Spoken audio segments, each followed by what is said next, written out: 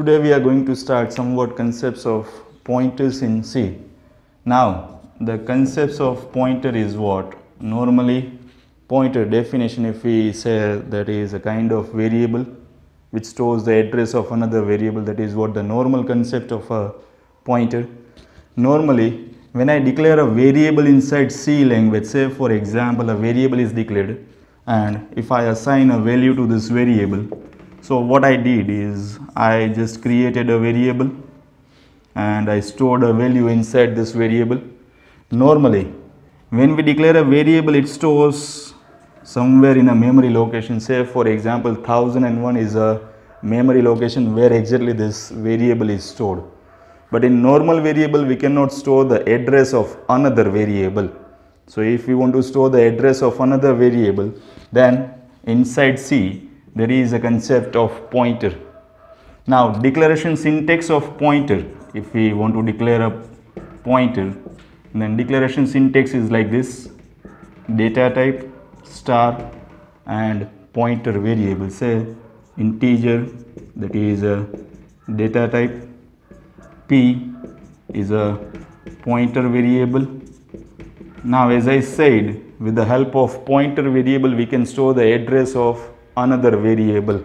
So p is a kind of pointer variable, and similarly 1003, that is a memory location of a pointer where exactly p is stored. As I said, a is a variable of type integer, similarly p is a type of variable.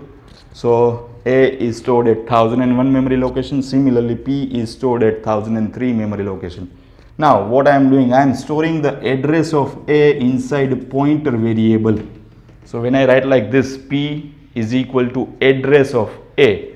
So address of a we know, that is 1001. So the value of p will be what? That is 1001. So p contains address of a, is a kind of variable. A is a kind of variable, while p is a kind of pointer variable which stores the address of another variable. Now simple program I am writing to learn the concept of pointer. As we know, each and every C program must start with main method. Without main method your program will not be compiled or executed.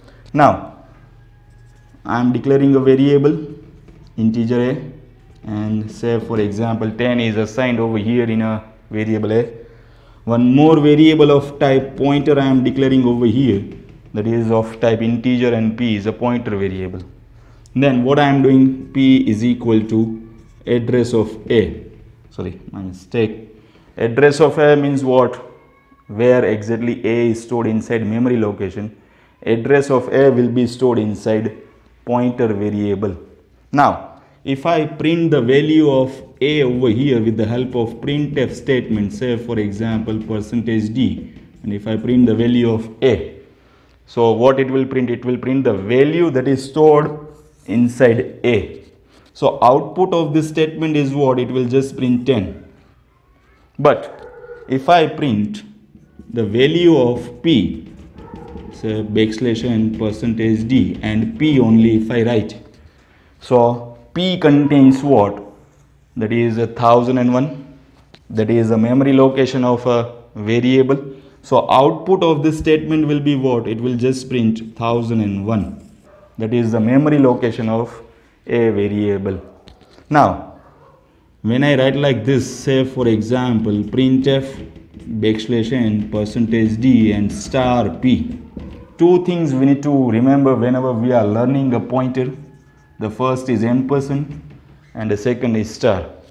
Ampersand, what it returns? So it returns address, while star, what it does? It returns value. So inside the printf statement what I have written? Star p. So can we say instead of star p, can I write like this: star and ampersand a?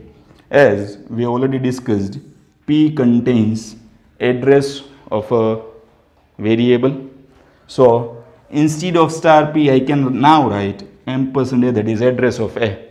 So the meaning of this statement is what? Say star p that is address of a, and before that a variable, before this variable star sign is there. So address of a is what? That is 1001. Now which value is stored at this memory location? So as we know, 10 is stored over here. So output of this statement will be what? That is 10. So two things we need to remember whenever we are learning pointers inside C. A kind of variable which stores the address of another variable, and two things, as I said, address of variable and value that is stored at that particular memory location, that is what? Ampersand and star. These two things we need to remember whenever we are learning the pointers in C. If you have any doubt related to this pointers, you can subscribe to my channel and get the more videos related to these pointers, and just get it once you subscribe my channel.